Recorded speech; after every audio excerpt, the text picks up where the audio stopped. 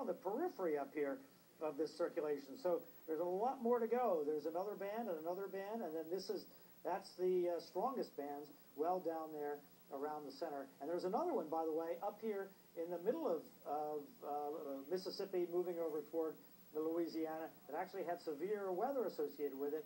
Dr. Forbes was talking about that earlier on. He'll be along here within the next hour.